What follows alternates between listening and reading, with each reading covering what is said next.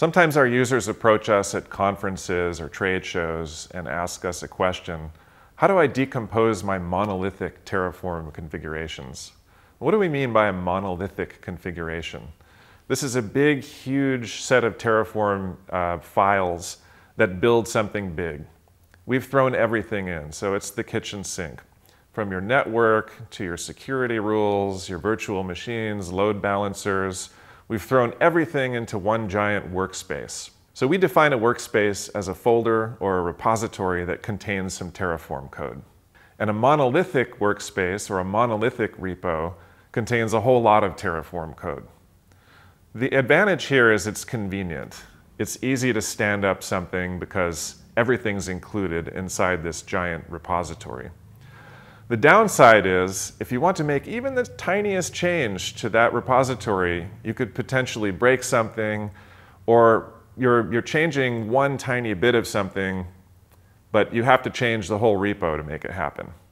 This is particularly troublesome if you're storing your code inside of Git or another version control system, because even the smallest change to that repository can trigger an automated build and all sorts of other dependencies that are tied tightly to that thing that you're trying to change. So instead of using a giant monolithic repo, you can convert that repository into what we call a modular repo, or smaller, bite-sized Terraform configs. Terraform supports the concept of modules, or reusable bits of Terraform code that are small and replaceable. In this way, if you need to make a change to part of your infrastructure, you just change the module that you're working on instead of having to worry about changing the whole mono or monolithic repo. Let's go through an example. Suppose I have an application, and that includes a few Linux servers, a load balancer, maybe a DNS record, some security rules, networking, all of the bits and pieces that make up your application stack. What I could do is take the networking code out of my Terraform config and move it over into its own module. And that way that module can be reused over and over again inside of my code. But if I need to change it, it lives in its own directory, in its own workspace, and I don't have to change the entire mono repo just to make a small change to my module. Another advantage of modules is that you can version them.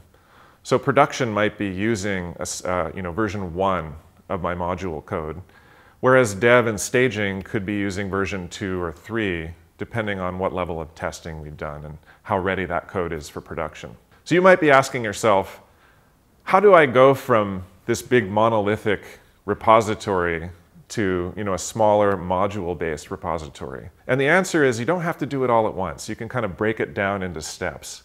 So take part of your mono repo, take out the parts that make sense to manage separately, like the network, for example, or you might manage the load balancer inside of its own module.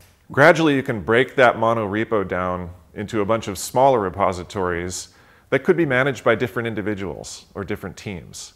And this makes it much, much easier to manage your code because you're not dealing with one gigantic code base. You have lots of smaller code bases that you can work on independently.